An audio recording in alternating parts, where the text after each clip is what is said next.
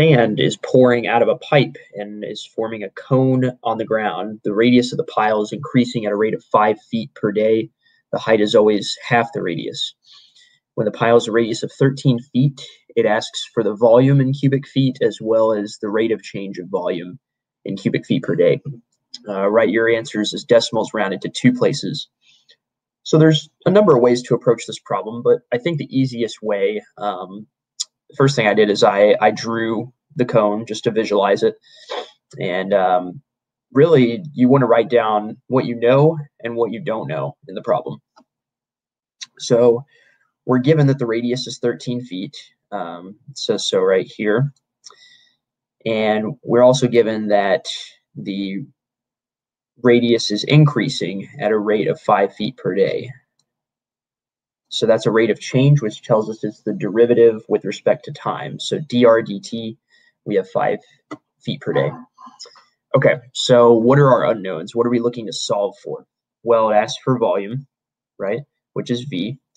It asks for the rate of change of volume. There we have rate of change again, so it's another derivative with respect to time.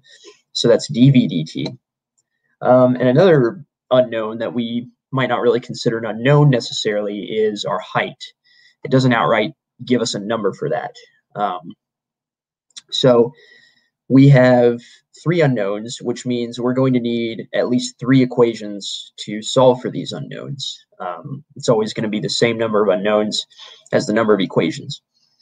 Okay, so we've got one equation right here. That is our volume of a cone. It's 1/3 times pi r squared times the height. And then we're also going to need a couple more equations. So what I'll do here is I'll write, if we notice in the middle of the problem, it tells us that the height is always half of the radius. So it actually gives us a relation because we know the radius, we know the height is always going to be half of it. So we can actually write the height as r/2. And that's going to be our second equation. I'll just number these so that we know that there are equations.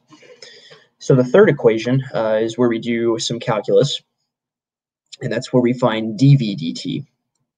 So to find dv/dt, you got to remember the chain rule for derivatives. So that's actually going to be dv/dr times dr/dt. Okay. So we need to take this volume equation and derive it with respect to r. And right now we have volume. We can actually write the volume in terms of this r/2 and substitute that in for the height. So it's going to be pi r squared times r/2 and divide by 3.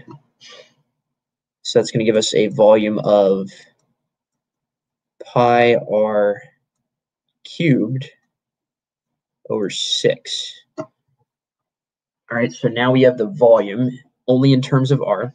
So there's just one more unknown. So now we can do dv/dt with respect to r. That's dv/dr.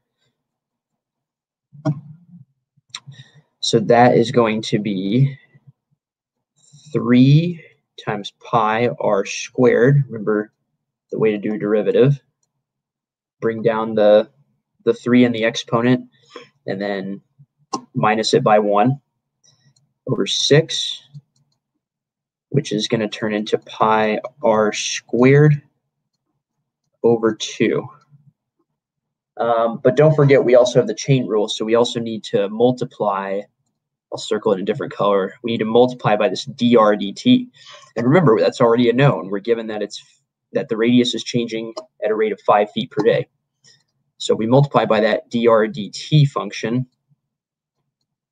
That's what's going to give us our dv/dt. So that's actually going to be our third equation. needed to solve this problem.